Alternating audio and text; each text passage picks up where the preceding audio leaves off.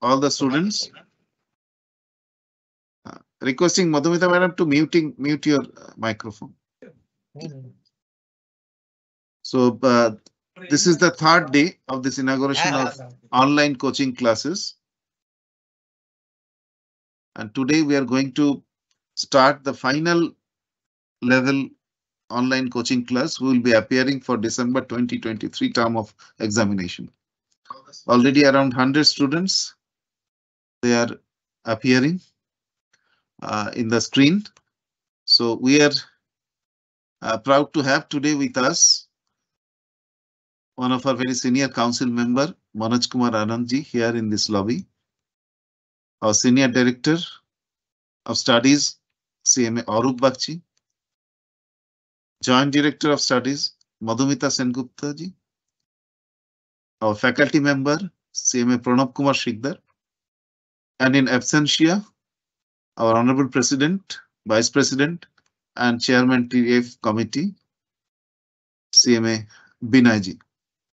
So just like other 2 days, we are going to start this final classes today. Today our topic will be strategic financial management, and our faculty member is Pranab Kumar Shikdar, the very renowned and very senior faculty of this subject. So we request the student to follow our website portal regularly. We'll be updating today the next class schedule till the end of this month, as well as in their MS Teams link, the other classes will be attached. So we have scheduled the program like this way. This final classes will be on Wednesday and Friday, 2 times in a day. 11 to 1 will be one session and another session will be 3 to 5.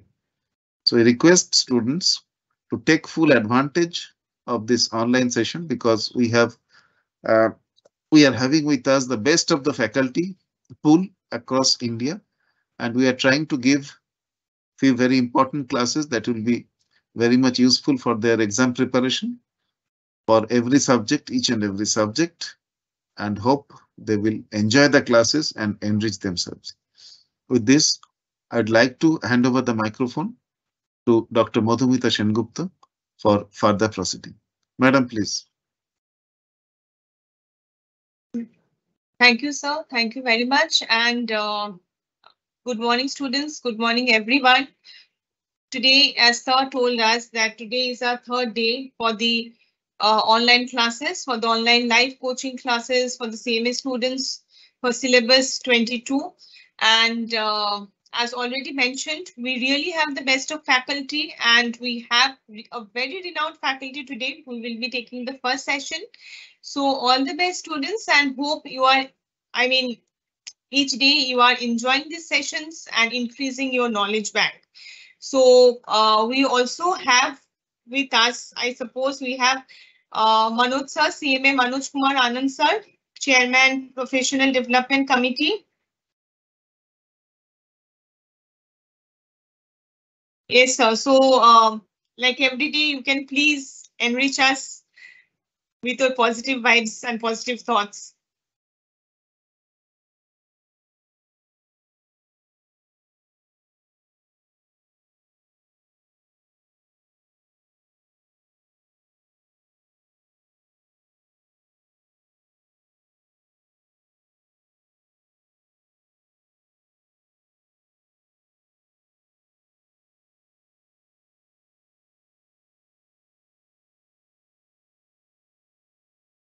Good morning. Good morning, sir. Morning, sir. Morning, sir. I think Vinay ji nahi hai. Sir, you are on live, sir. You are on live. Sorry? Sir, I think he's having some difficulty to enter, or some technical glitch or something. Okay. Okay. Yes. So, Mr. Nandi, Mr. Bakchi, Madhumita ji, our CMA Pranab Shikdar Sahab. Once again, we are here to impart training for our final students today. I'm sure the yesterday sessions would have gone very well. Yesterday sessions were good, sir? Yes, sir. It was very good. Around 500 students appeared. Yeah. I was only requesting on one small point that whosoever are our learned speakers, at times, people in north side doesn't catch up with the fluency of English, what they speak very fast.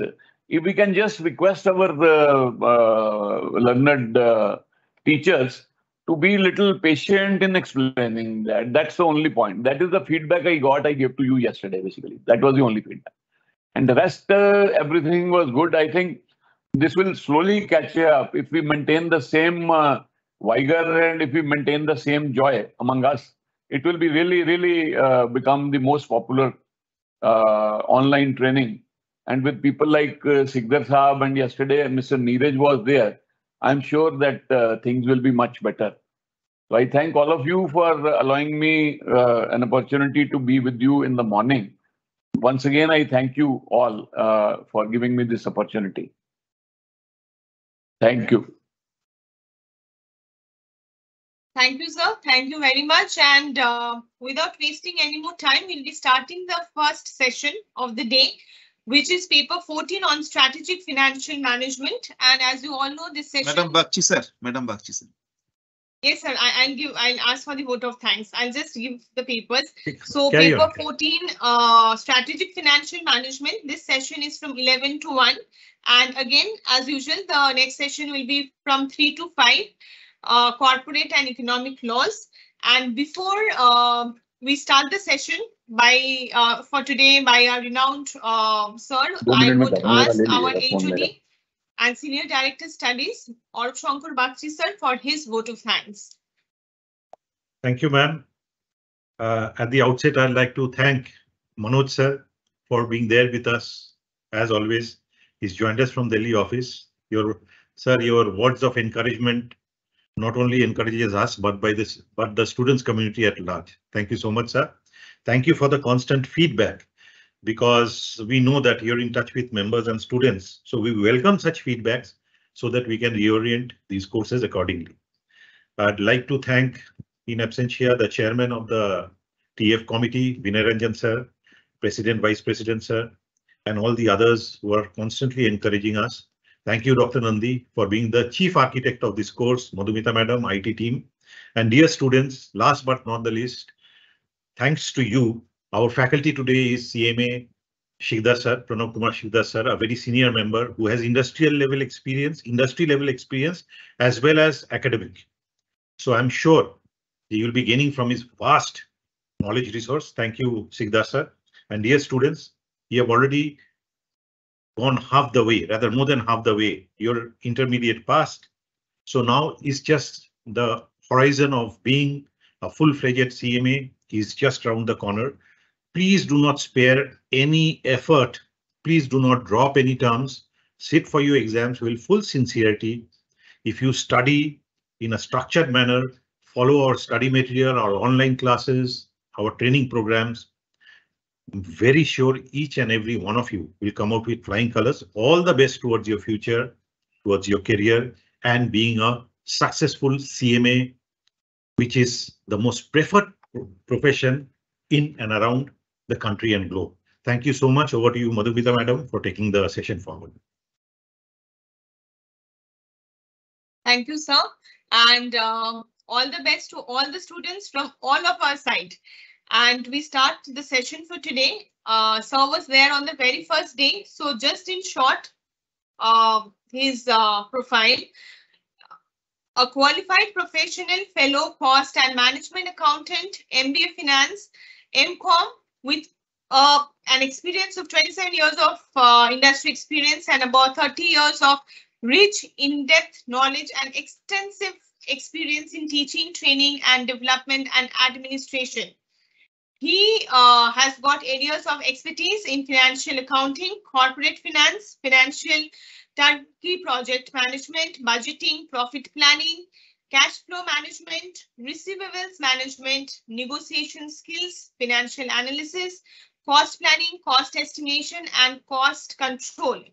So without going on and on, what we want to tell you that he is one of our renowned faculty and one of our best faculty, out of which will benefit such a lot.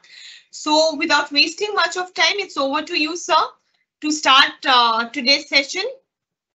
Thank Thank you. Thank you for being a part.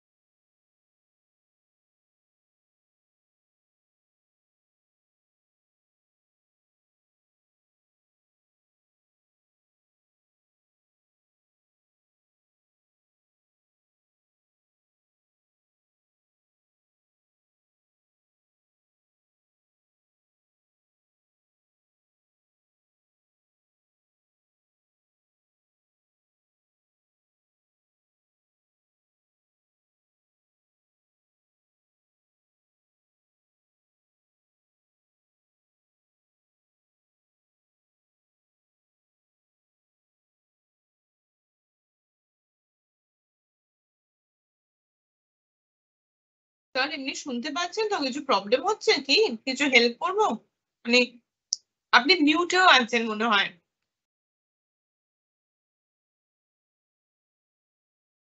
Sir আপনি মিউটে আছেন।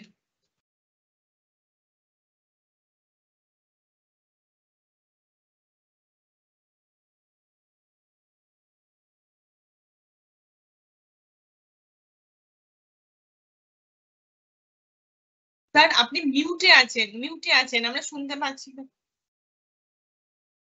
এই unmute করতে হবে sir.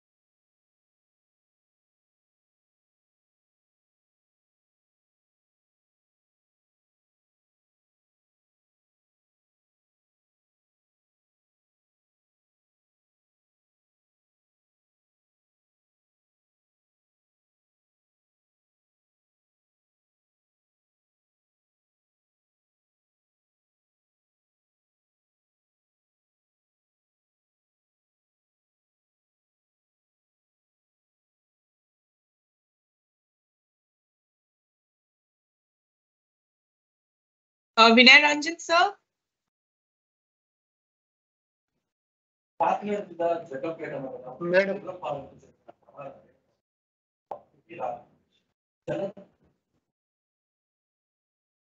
Good morning.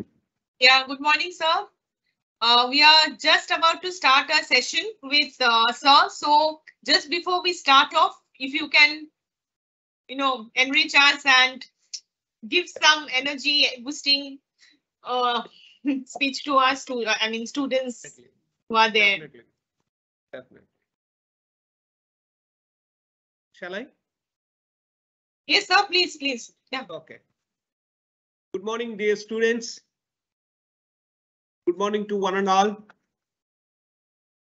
And I must congratulate you on your success for completion of CMA Inter and moving. I wish you all the best in your success journey towards the final, CMA final.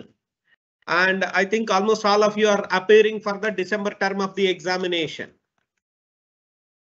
In this regard, I would like to say a few points. One, try to attend the classes as per the schedule given and try to take benefit out of it. And please post your doubts and cooperate with the faculty and take all the necessary support and other materials from the institute from time to time. I also request our Directorate of Studies to publish the updates with respect to tax or indirect taxes or corporate laws, if any, that are applicable for December term of the examination as early as possible. And I also wish you a very grand success in the upcoming examination. And meantime, you may try to complete the formalities like industrial oriented training program or 100 hours computer training or 9 months training completion, whatever is applicable to you and pending from your end also. All the very best. Thank you, sir. Thank you very much. It's a delight to start the morning with your words. And we'll start the session. Pranav, sir, hope we are audible and it's clear now.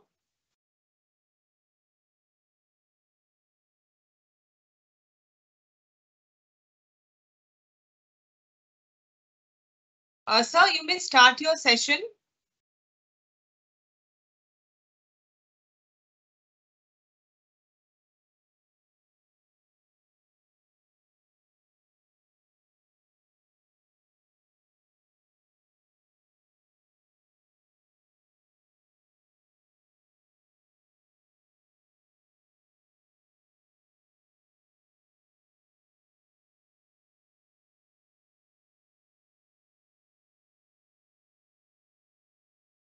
Yes, sir, you may start, sir.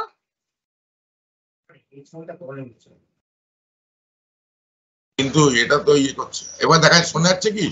Sir শোনা যাচ্ছে, একদম শোনা যাচ্ছে। একদম একদম sir, একদম শোনা যাচ্ছে। Am I audible now? Yes, yes, you are. Okay. Now, good morning to Anand sir.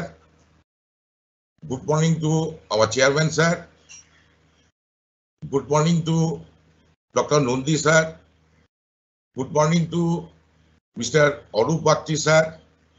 And also good morning to respected Madam Madhumita Sengupta and all the officials which are actually associated with this online coaching. So I have a pleasure of presenting this strategic financial management before you, and first I'll be discussing some points and then I will come to my presentation. Remember, you have already gone through this capital budgeting technique in your intermediate level. That is the first topic so far the investment decision is concerned. Now, before going to start the subject, what I like to convey to you that the strategic management is nothing but it is a versatile concept, and it is actually applicable not only in India but also in the various parts of the world. And before financial management, we are just mentioning strategic. Now, actually, if we look into the concept of formal planning, this planning is nothing but it is peeping into the future, standing on the present platform. But with the passage of time, and since the competition is huge, we are not in a position to compete unless and until we are having the very perception which is called strategic management. Now, strategic management, where we are going to have the concept called strategic planning. Similarly, keeping pace with this, we are having the concept that is called strategic financial management, that is meant for actually long term. Now, the ultimate objective of the business or the company is to maximize the wealth of the shareholders. Now, in this process, strategic planning is actually been playing a pivotal role so far the maximization of the shareholder wealth are concerned. Now, so far the examination purpose and examination curriculum is concerned, remember, since it is a final level topic, so the questions that are expected, that is of managerial level, and you should have some concepts and conceptual ability that you have to build so that you can come with flying colors so far the examination is concerned. Now, let us proceed with the concept, and let me present the matter to you. So we'll be coming slowly, we'll be covering this subject. Now, at the first instance, I have just written what I have said. Strategic financial management involves not only controlling the finances of a business, but also handling them to succeed. So, controlling is definitely a very important financial role. So, for the financial controller of a company, he has to take into account, and financial controller will be reporting to the director finance. Now, I had the opportunity of working in many private and public sector organizations, and based upon the management hierarchy, the concept of financial control, etc., which is actually being envisaged. Now, attaining the aims and objectives of the company, and ultimate objective I have already told you, to increase the value of the shareholder over time. That is wealth maximization. Now, until an organization can manage itself strategically, because when I am talking about planning, it may be related to short-term planning and also the perception which is known as long-term planning. So in the context of short-term planning, we are going to take decisions which are actually related to 1 year. But when I'm talking about long-range planning, that may exceed beyond 1 year, and it may extend to say 5 to 10 years also. That is called long-term strategic planning. Now, every company having certain visions, missions, goals and objectives and targets. Similarly, the objective of the strategic financial management is to formulate the clear strategies, and that will be actually being practiced in the corporate level, so that the goals, wealth maximization of the shareholders can be done. Now, strategic financial management is about creating profit for the company and ensuring an acceptable investment return. You see, nowadays, in the context of responsibility accounting, so what the responsibility accounting is concerned, nowadays, all the business organizations having multiple strategic business units, they are having certain responsibility centers. And with the concept of responsibility centers, we are having cost center, profit center, investment center, revenue center, so on and so forth. So the objective of the strategic financial management, again, to get an adequate return, that may be an economic value added, that is EVA, or it may be the concept of return on investment, that is ROTA and RONA. What is ROTA? Return on total assets, and RONA, that is return on net assets. Now, we are proceeding towards capital budgeting, as because I am not going to teach you new things, because you are already aware of what is capital budgeting. Just we are going to recapitulate, and also what are the types of questions that may come in your examination and how to answer the same, and overall there will be some concepts, the concepts which are actually being required to write the examination paper in the examination hall with the time management. That is our objective. Now, financial management is one of the most essential area of any organization, as I have already started. It begins with investment decision in long-term assets, that is capital budgeting decision. Now, capital budgeting decisions lays down the foundation stone of the financial management. That is why the success of financial management depends on right capital budgeting application. Now, what is right? because it depends upon certainty or uncertainty.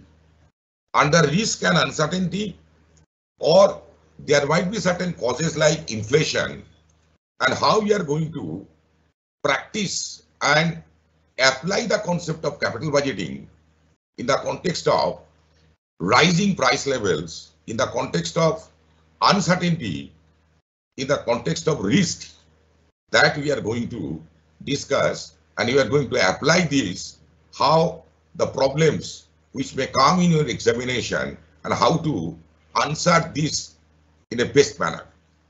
Now, I have already told you capital budgeting decision relates to decision of investment in long-term projects. Now, it is also termed as capital expenditure or capital investment, and the objective is to generate future cash flow by incurring the capital expenditure. Now, here by cash flow, we definitely mean profit after tax, and with that we are going to add back the amount of depreciation so that we can have the cash inflows. And cash outflows is nothing but, that is when we are going to purchase any machine, plant and machinery, or we are going to invest in projects, okay, then there will be a cash outflow, and also there will be requirement of working capital that we are going to discuss slowly. For example, the purchase of new equipment, expansion of production capacity, buying another company, research and development, and so on.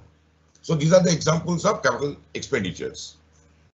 Capital budgeting involves large cash outlays for generating future return of the company.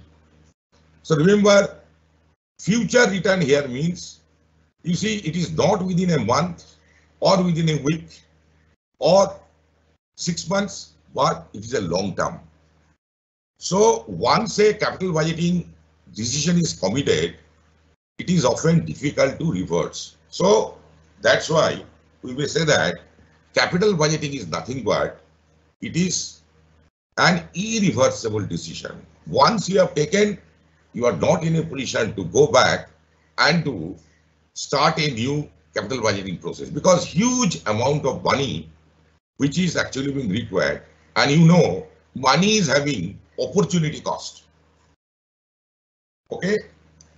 Now, what is opportunity cost? I think you remember, that is, say, if we want to justify that cost is opportunity cost, then cost should fulfill two important conditions. One is resources are scarce, and each resource should have an alternative use. So, opportunity cost, to be an opportunity cost, we have to consider resources are scarce, each resource having an alternative use, and money has some opportunity cost.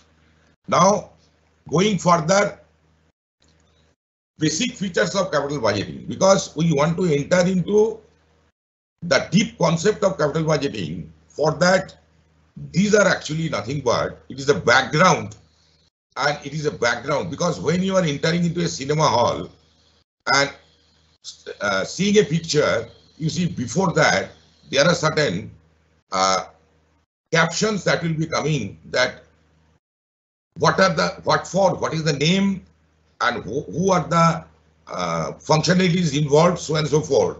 And here also we are having that background, and slowly we will be entering into the subject. Now, if we look into the basic features of capital budgeting, then number one that is coming in our mind is nothing but capital budgeting decisions have long-term implications. Now, what is the meaning of long-term implications?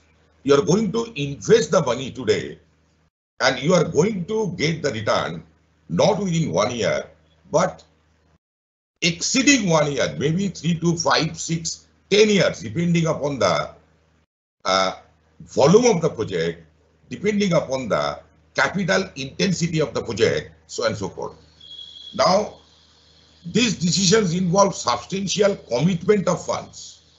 Now you see, for capital budgeting decision, we'll be having huge amount of funds that we have to commit and to employ so far the capital budget is concerned. So that's why it takes into account the concept this decision involves substantial commitment of funds. I've already told these decisions are irreversible because if you take a wrong decision, you are not in a position to revert back. So money will be lost. And remember, money has got some opportunity cost. Now, the next important point is this decision determines the future growth of the firm. Obviously so, because in a competitive scenario, if you want to compete, so there are two environments, internal environment and external environments. So internal environment is nothing but which are coming in the form of internal resources that are actually being deployed within an organization. But so far, external environments are concerned, there are so many forces like government regulations, inflations, then competition, and so on and so forth. So we are going to have the concept of capital budgeting in a sense that we are considering about the future growth of the firm, and we are going to increase the shareholders fund, that is equity share capital plus reserves and surpluses minus accumulated losses minus miscellaneous expenditure to the extent of written off, that is called shareholders fund to the maximum extent. Another feature of this capital budgeting is they involve a high degree of risk. So we'll be discussing about risks and uncertainty. We'll be using the concept called standard deviation. We'll be using the concept that is called coefficient of variation. We are going to use the concept of probabilities. So when the time will come. Now, another important point is they involve a relatively long-term period between the initial outlay and the anticipated return. So that is to be understood because you are going to invest the money now, okay, but return you are going to get after a certain period of time. That may not be within 1 year, but it is spread to number of years. Now, let us come to the different types of capital budgeting projects. Now, I had the opportunity of working in project team in a public sector, and I have actually have hand-on experience, practical experience. So for the financial management of the capital projects are concerned. But one thing I would like to tell you at this juncture, theoretically, when you are talking about capital budgeting and when you are going to match this with the practical fields, these two are, although there are certain relationship, positive relationship, but practical situation is different. So what I am going to discuss, I am going to share my practical experiences and views and what I have learned within these 40 years that I am going to share with you. Now, why it is important to know what are the different types of capital budgeting projects? Because until and unless you know when you will be appointed as a finance manager, so until and unless you know what are the different types of capital budgeting projects, then it will not be feasible for you to understand that what exactly the term means. And on that basis, you have to have some financial control, and also you will be having certain strategic plans. Now, we are going to divide these capital budgeting projects mainly under two heads. One is based on nature and another one is a different story, that is based on exclusiveness. I think this term exclusiveness, it is new to you. Now, so far the based on nature is concerned, we'll be having the first item that is called replacement decision. Okay, so what is replacement decision? It involves decision concerning whether an existing asset should be replaced by a newer one of the same type or with a different type of machine with the same operational use. So this actually also we can do in the context of operational aspect and also operational research in the form of replacement theory.